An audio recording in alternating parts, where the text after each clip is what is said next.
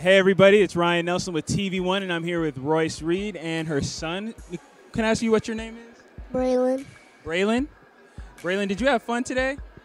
Yes. Can you tell me some of the activities you did in the Cartoon Network room? I watched a movie and I ate popcorn and I played a lot and I like to do was and I shoot the ball and the Did all that? Wow. There is a ton of stuff for kids to do. You can see he's really tired. tennis racket. You were on a what? A tennis racket table. Wow. That.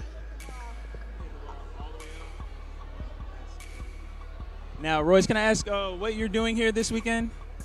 Well, this year I actually held 2 fitness classes in the fitness zone. So I did like a hip hop kind of workout, really fun. I'm also here promoting my book and my t-shirt line, which is, really positive. Outside of that, promoting my dance company. I have a dance company based out of Orlando. Started with 17 young ladies. We now have over 100. We have expanded now to Atlanta. So we're just about uplifting and empowering young ladies. We only work with girls on purpose. Oh, wow.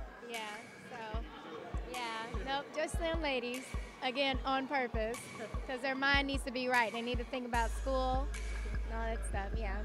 That's fair enough. And can I ask you a little bit more about your book? My book is called College Girls. It's part 1 of a series. Everyone keeps asking me when I'm going to come out with part 2. And I don't want to have a ghostwriter, so I want to write it myself. And it's just taking a little bit longer than I thought because I have so much going on.